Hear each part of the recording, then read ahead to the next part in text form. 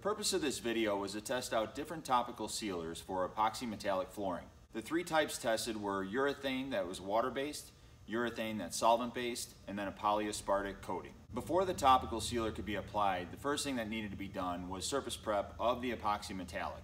The coating had already exceeded its 24-hour recoat window, and the surface blemishes that the epoxy coating exhibited had to be sanded down. So the first thing to do was to run the grinder across it with an 80 grit diamond to smooth out any of the bubbles or any of the imperfections, and then also flatten it a bit for the areas that were high versus areas that maybe had dimples or low spots. The next step was to hand sand it for the areas where it simply had too much of a deflection in the surface that the grinder, if it was allowed to grind to the bottom of the deflection, would probably have gone through the metallic to expose the color of the floor below it, which would obviously mean the whole thing would have to be repoured again.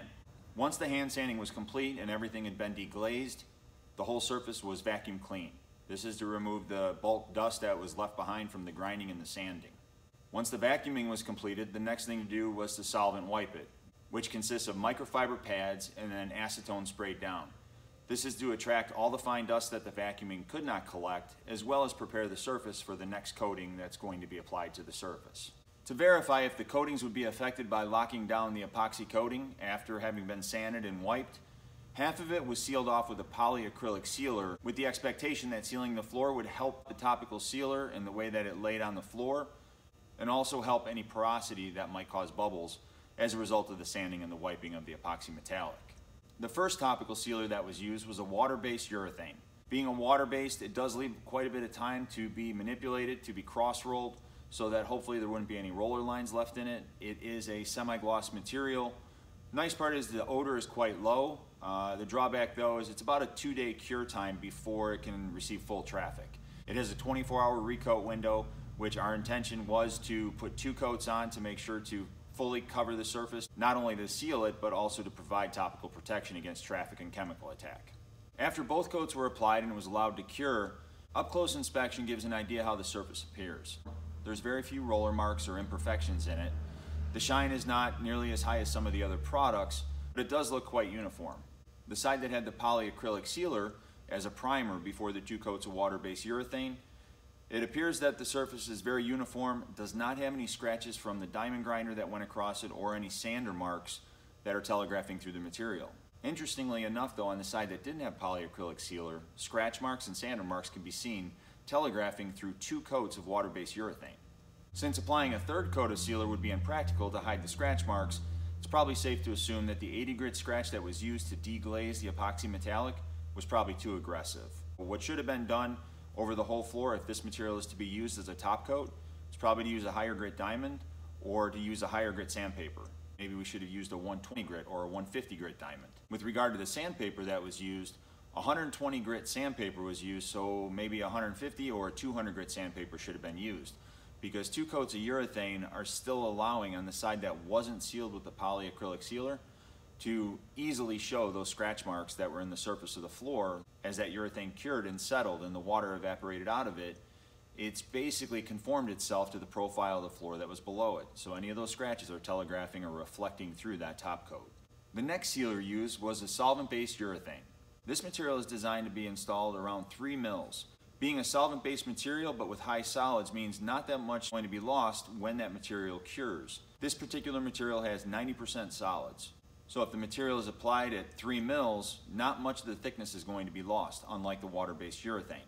The material is very easy to apply, but with this particular material, it has no recoat window. So that means if 1 coat is applied and a second one is needed, the entire floor that's been coated would have to be sanded once it's cured so it can be recoated.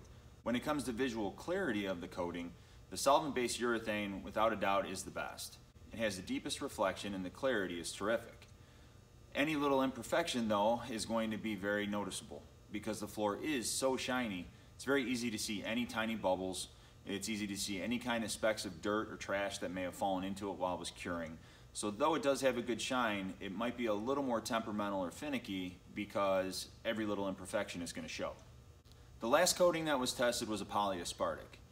This material was also applied over half the floor that was coated with the polyacrylic sealer, and then the other half was just directly over the epoxy metallic that was sanded and solvent wiped. The polyaspartic that was used was easy to dip and roll, It received 2 coats after drying overnight, but within 24 hours to maintain that recoat window. Once cured, the shine and the clarity is quite good, almost similar to the solvent-based urethane, but looking close, it's easy to see that the material actually orange peels. There's a little bit of a profile to it that definitely draws the eye from the clarity to almost a rippled surface. Whether this is objectionable or not, or to be expected from a polyaspartic, isn't really the point. It's more a matter of comparison with the solvent-based urethane or the water-based urethane. It was easy enough to apply. There are a couple imperfections in the surface, some small bubbles, but mostly, again, random trash that floated from the air and then landed into the wet polyaspartic, which is really true of any final coating. Anytime something can settle out of the air, or a bug, or any other thing that can hit it before that surface is cured and dried could easily stick to it and, of course, affect the final result. Comparing all 3 products, my personal opinion would be the water-based urethane, simply because the odor wasn't that bad. It's a water-based material. It has a smell, but it's not a solvent. It's easy to apply and not have roller marks. It is only a semi-gloss, but when it comes to doing a high gloss on a floor, the challenges that presents, it's almost better to consider putting a wax coating down on the floor, which is easy to get to a flawless condition, as long as the owner of the floor understands the maintenance requirements of a waxed floor. My vote would be for a water-based urethane, simply because it looks good and it preserves the color. The metallic is still visible through it. The variations of the color of the powders is still good. The depth of color is still good, but that's just a personal opinion. The solvent-based urethane, it looks good as well.